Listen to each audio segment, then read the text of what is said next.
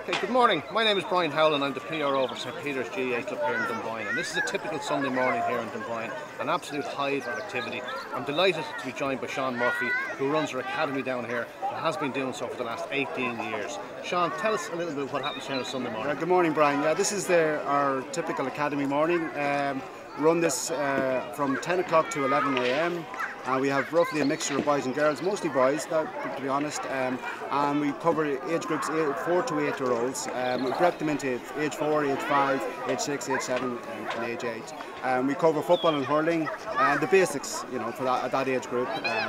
Cover small kicking, hand passing, soloing, bouncing,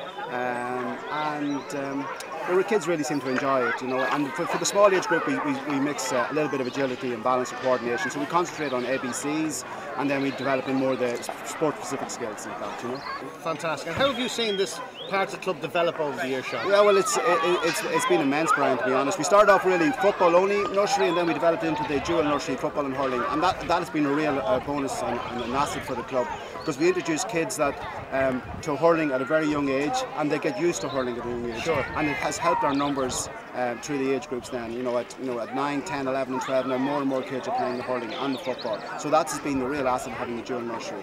So you've seen some change, Sean. Tom's Field originally down here to our home ground, now we've Castle pitches. You've seen a lot of development, and that's been great for the club, and now we've got the hurling wall as well. Fantastic. And towards the end of the season we use the hurling wall for the kids as well, and we concentrate on skills on left foot, left hand, right hand, so it's really good, gives the opportunity to concentrate on skills development as well as playing small matches,